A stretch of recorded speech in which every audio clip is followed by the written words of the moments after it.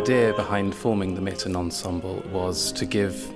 the opportunity for 4 superb singers and myself to perform and explore lesser-known repertoire from the art song canon. We particularly enjoy finding unknown or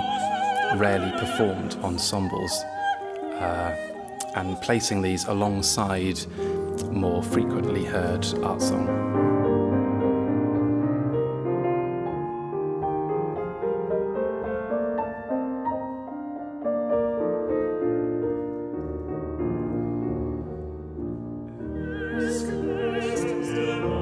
The most wonderful thing about, I think, working in, as a musician is the variety we have as singers or as instrumentalists, that you can play with all sorts of different groups and different styles of music.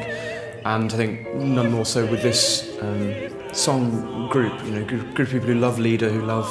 to sing in these sort of more intimate spaces, and these sort of beautiful little vignettes of music,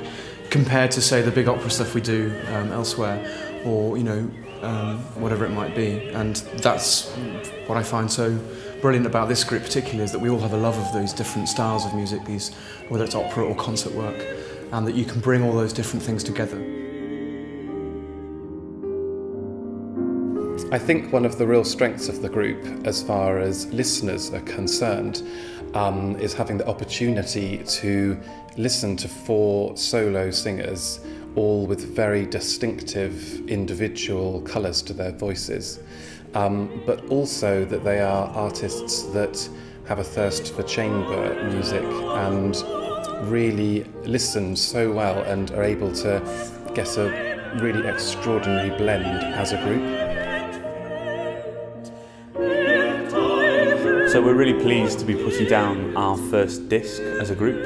and we're very grateful to Signum for giving us the opportunity to get this programme down on disc, Songs to the Moon. And it takes us through various nocturnal settings. We've got some beautiful 19th century German repertoire, some beautiful quartets by Brahms and duets by Schumann, some lovely music from the French melody tradition, a nice little sort of cameo appearance from a Catalan song sung by Clara Mouriz, and also some really beautiful English music as well. So there's a really nice variety across the programme.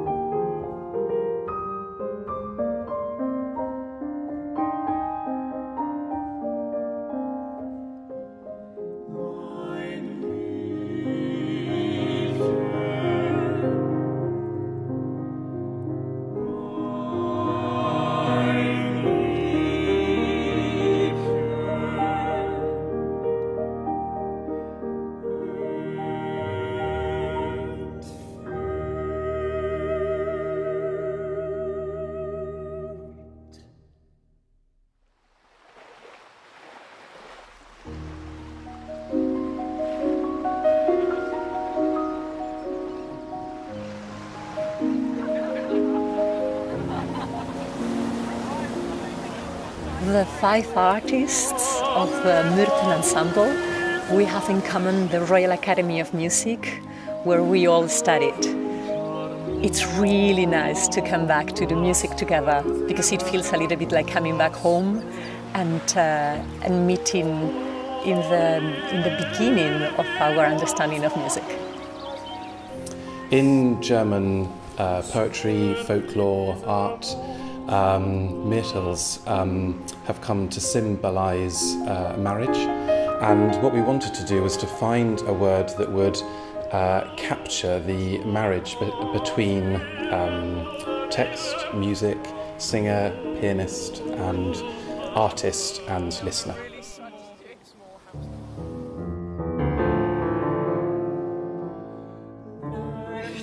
When you go and watch a recital in a concert hall, I think the normal thing, the done thing, has always been to do songs as groups, set by composer or in terms of when they were written,